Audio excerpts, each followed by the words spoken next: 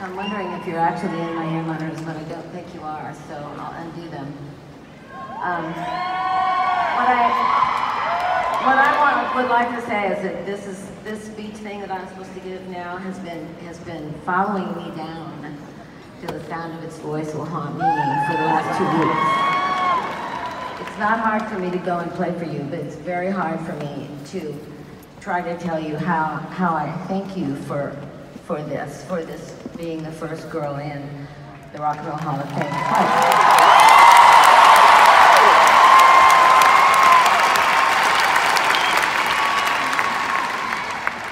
Sometimes I just can tell great stories because it's easy. If I'm telling a story about Prince, I can say he picked me up in his purple Camaro and we went out to his purple house in a suburb outside of Minneapolis and nobody knew where I was. And we wrote a song and he called it, It'll Take You Days to Find Her. And I can actually tell you a great story about that because it is what it is. But for me to tell you a story from my heart about what this means to me is very hard because this has never happened to me before. And I'm hoping that since it's never happened to me, and now only once, 22 men in for 0 women, and now 1 woman, that what I am doing is opening up the door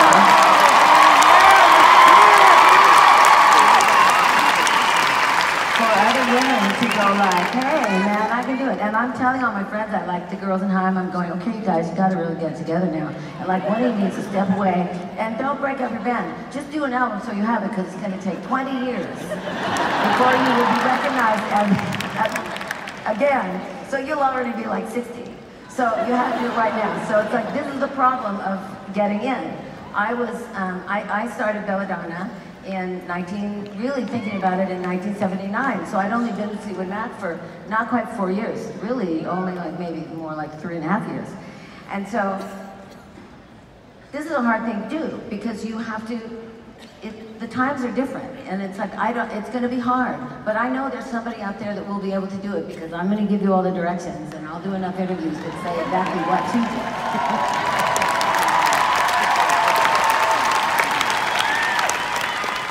And I want to tell you that everybody in my life gave me ideas of what I could say to you. Like this is from, and I have to just say this because I don't have my glasses on and can't even read it. But I've read it so many times in the middle of the night, crying, going like, I don't have a shit idea what I'm going to say. And this morning at 4:30, my assistant came in and I'm laying there and my little Chinese crested is like laying, she lays right on my stomach and she's looking at me like, it's so late. And I said, and she goes, like, are you done? And I'm going, no, I can't do it. I have to go to bed. I don't know what I'm going to say. I'm just going to have to go out there and go like, you know what? 6 minutes is not very long.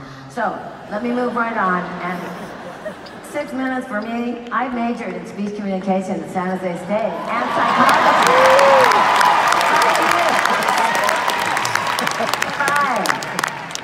And the second I called my mom and said, I have to quit because me and Lindsay have to move to LA because the music is in San Francisco, but the record deals are in LA and we have to go tomorrow. And my mom said, okay, that's fine, but we will be withdrawing all financial support. And I said, flat out, I know, Mom. I know, and I'm up to the challenge. 3 waitress jobs, 2 cleaning lady jobs. It was cool. Lindsay worked on the music. I worked on singing. I'm very happy.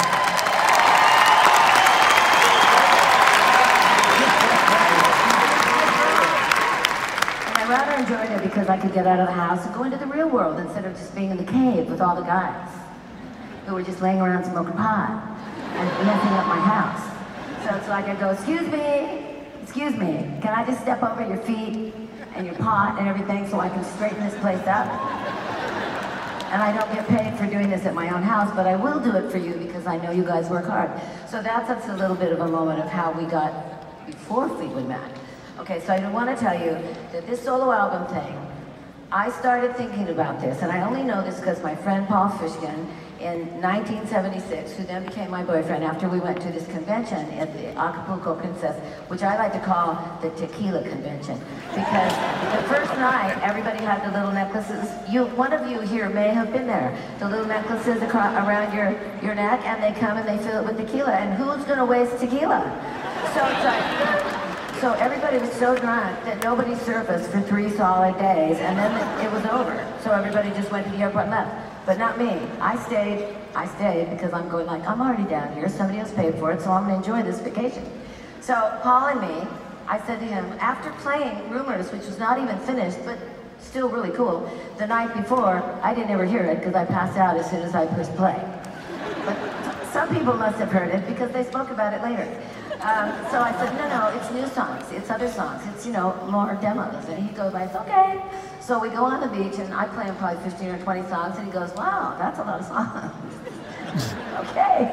And he's a record man, right? So we go back to LA and New York, we start going out, and I find out because Paul tells me that a year later when I said to him, do you think there's any way that I could do a discreet solo album that would not break up Fleetwood Mac? Like, and I'm going like, it's a secret. And he's like, I think so. I think if you're kind and loving and you tell them that you will always put them first and they will always be at the top of your priority list, they will understand and they will stay. Go do what you want to do and have fun. We'll see you in a year and a half. So that's what we eventually did. And yes, my amazing band is still together and very strong today.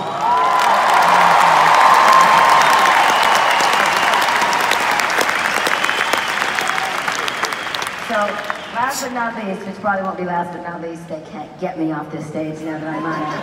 I want to thank, first of all, very quickly, Paul Fishkin, because he was the wise man who said, you can do both and you can have both, you just have to do it with love, that's all. Then I was introduced to his partner, Denny Goldberg, who became Paul's and our guru and our calm coach, who kept us calm. I was gone all the time, so they were like talking about this and trying to put it together calmly and serenely. And so I'm off in the world doing Rumors and Tusk, and they're working behind the scenes to see if they can make this happen. And then it happened. We formed a record company called Modern. We went to Mr. Doug Morris at Atlantic, my hero, and I said, so Doug, and this is me, so Doug, what I want to do is I want to make a Tom Petty album, straight up rock and roll, and I have two great girl singers, Lori and Sharon, that are amazing, and we're going to be Crosby, Stills, and Nash. I'm going to be Stills, and they're going to be Nash and Crosby. So we're going to be straight up rock and roll, but we're going to sound like Crosby, Stills, and Nash. And Doug's like, fan-fucking-tastic. Sorry, didn't mean to swear, but so then I said, who produces Tom Petty? He goes, Jimmy Iovine, and I'm going like, so can you set me up with Jimmy Iovine? And he goes, yeah, I can. So he says, I'll give him a call. So he calls Jimmy, and he sets us up to go and have dinner. So we go and have dinner, and I tell him the same thing. Tom Petty, straight up rock album, but we want to sound like Crosby, Stills, and Nash. And he goes like, okay, I can do it. I haven't done a girl album in a while. So we go, okay, good. We both went back to LA because he was there working on finishing Tom's record. So we get there, 10 days later, I moved in with Jimmy. It's just how it was. So I moved in with Jimmy. I learned to make tiny pizzas, and waited for him to finish the album, Tom's album. Meanwhile, me and Lori and Sharon are practicing all our three-part harmonies, which Jimmy and nobody else really wanted to hear. So we were going to be damned if we weren't going to be on that album being Crosby, Stills, and Nash. So we got so good during that next 6 weeks that when he was done and we started Belladonna, we were ready. So we walked in and we made an album in 3 months, which is unheard of, especially in those days. We were focused, we were together, we were organized, and we made a great album. And then Jimmy came to me and said, we have a problem, Stevie. We made a great album, but you don't have a single. And I'm like, seriously? We don't have a single? And you didn't tell me until now? And he goes, well, I thought it would work out. I thought one would come into my head, and it didn't. And so, but I have a plan. Tom Petty says, you can have Stop Dragging My Heart Around. It's already recorded. He'll sing it with you, and problem solved. And I finally got to meet Tom Petty.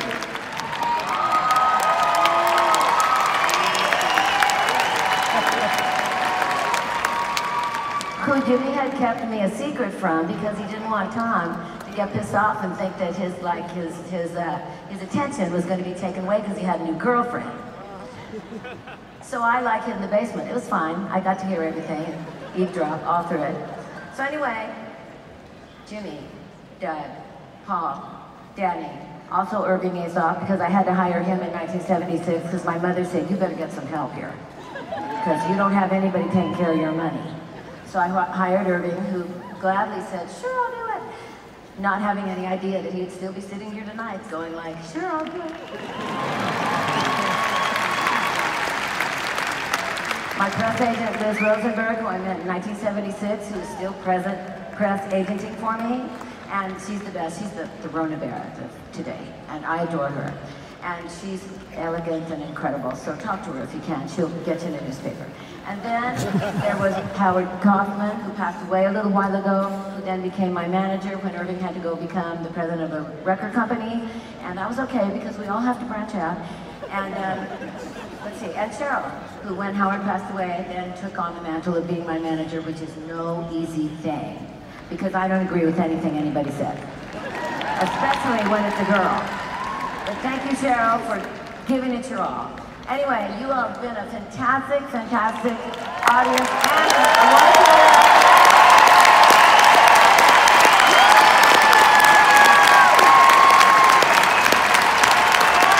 if you ever need a keynote speaker, somebody to talk to, someone to talk to a group of people, I am your girl.